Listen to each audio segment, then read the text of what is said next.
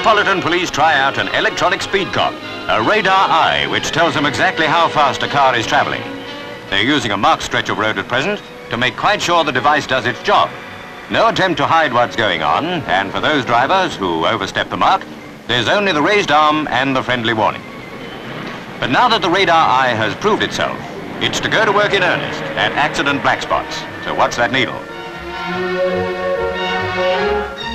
Meanwhile, Germany too is stepping up the campaign against death on the roads. A castle near Hanover has been converted into a prison for traffic offenders only.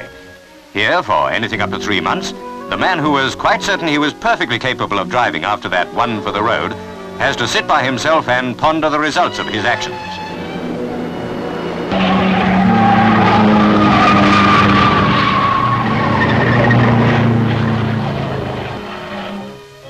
Drunk at the wheel, the chart said. And the judge saw to it he had time to think it over. So here's one man who won't try it again. Germany's also adopted a British idea, the zebra crossing. They take a bit of getting used to at first.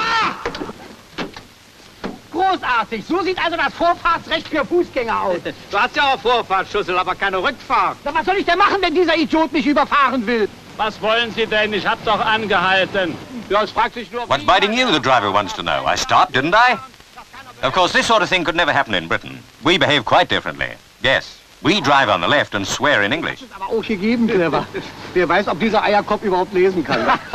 Du, ich muss den Platz frei machen. Ja. Versuch's noch einmal, Schussel, aber guck auch schon mal nach links, ob keiner einbiegen will. Na, hör mal. In case you don't understand, that was a lecture on curb drill. Keine Vorfahrt ohne Vorsicht. You too, Jack.